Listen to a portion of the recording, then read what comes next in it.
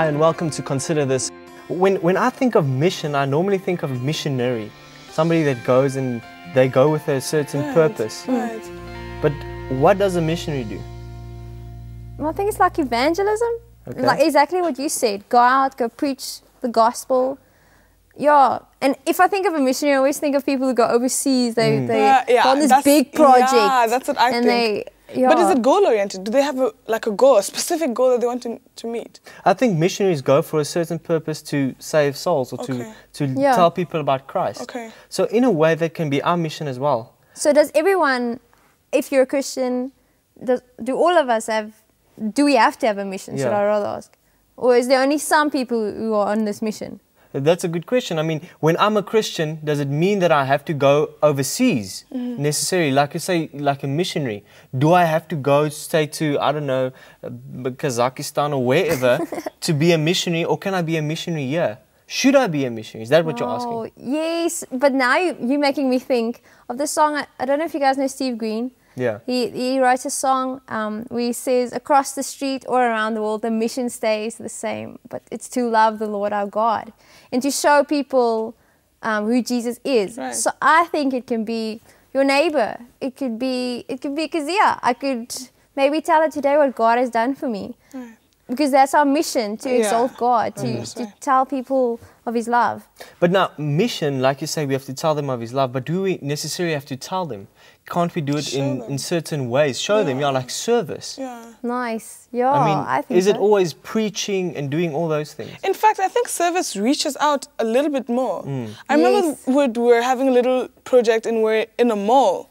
And you know, this little girl came and asked me, what are you guys doing? And I explained to her and she was like, I want to do that. You know, and it's like it sucked her in, but subconsciously, like she didn't realize, like, you know, and it's like it showed her more than I told her. Yeah, that kind of thing. Wow. So I think as Christians, we should always follow Christ or try and be like Christ. I mean, if we had to look at Him and see what He does on earth, His mission was to firstly to save our souls, but also to serve us.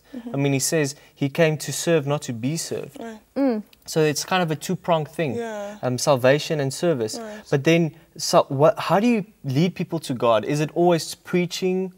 Is No. How can you do that? And you know what? I discovered just recently, you can reach to other people even wider, just by your actions, just by living a Christian life. Yeah. Someone asks you, why are you so happy? Yes. You know? And you're like, well... But they can see the God in you, you know? You're joyful, you're peaceful kind of thing, you know? Yeah. It's not always through word. In fact, through service, through showing, you might just get along and not everyone is a vocal person. Okay. Not everyone speaks to everyone. Yeah. Some people are actually quite toned down and quiet. And, so you know, we can be hypocritical Right. when we say things and we don't do them. Yeah. And actions speak louder than words. I agree. I think as Christians, all of us have a mission. Yes. Salvation and service. Right. We want to be like Christ, and He's given us this great opportunity to help Him, to be co-laborers with Him, to lead people to Christ and to broaden His kingdom. Right. And we're there to serve as well. It changes our character, it does something to us.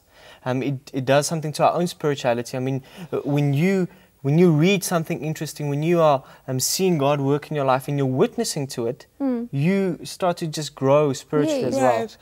But Quentin, as youth, I also think just because we're young, we're mobile. We're very easily moved. So I think it's better for us at our youth to start mission work. And you know, to just go out and do stuff. I mean, I love children. Oh, I love kids. It's just, for me to cook that Sabbath lunch and to take it and to give it to the kids. And, you know, it's, I mean, awesome. Yeah, because we're young. Do you think that as youth... globally now, not just in your country, but globally, youth's mission should be the same everywhere? I mean, South Africa and Kenya and America, and everybody's mission should be the same. Or will there be a different mission for the people, say, in India than they would be in Botswana? I think the mission to show people God's love would be the same, but maybe the needs of the people would be different. And you could show them God's love in different ways. Say maybe you're in South Africa, you know that there's maybe a lot of poor people that you know, or you know around the corner there's this lady and she she broke her leg, and it's maybe a neighbor you know well, and she just needs someone to visit her. Yeah. Like the mission would change where the needs are different. So it's kind of an umbrella thing, salvation and service. Yes, but then it breaks down. It breaks down, and I think that's why youth can kind of grasp onto this, because we're so creative and, like you said, mobile. We can kind of think on our feet, so we can make it creative. We can think of new ways to do it. Maybe make a magazine or start a music ministry. Use your talents as well. Awesome. What God has given you. Yes. Like we said, it's not just preaching, but it's living the word and using your talent. That's right. Now, how do you think, I'm a young person now sitting at home watching to this program, and I'm thinking, okay, I have a mission, I should do something, but I don't know what to do. The best place to start is your talent. Okay. Right? Just know what you love to do. Yeah. I love to talk. It's not my fault, but I love to talk. So I must use my wording and my vocal skills, you know, and reach out to people. What else? What else can you? Audrey, what do you like? I love music. Okay. Yeah, and I like singing, and I also love kids, like you said earlier on. So I like teaching, helping kids to know God. So education. You can use your ministry, what you like, your talents. You like talking, you like singing, maybe you like drawing. I mean, the people that made this said maybe that's their ministry that they're working on. Definitely, I think we can do this. When we come back after the break, we'll have a guest in the studio that will talk a bit more about youth and mission and how we as young people can get active.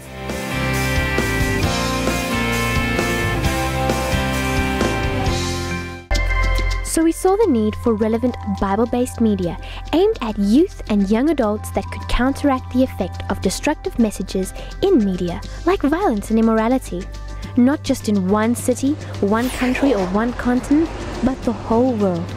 So how do you create something real, wholesome, and get it to be available not just somewhere, but everywhere? 2 heads are better than 1. So if you take a few heads from a number of countries and transcend the cultural differences to isolate the real issues, you can use a collaboration of mission-minded individuals who work in television, film, radio, the internet, and other forms of media to make a tangible difference. When you connect individuals, ministries, organizations, and companies globally who share the same vision, you exponentially increase their sphere of influence. So why not connect, create, and counteract?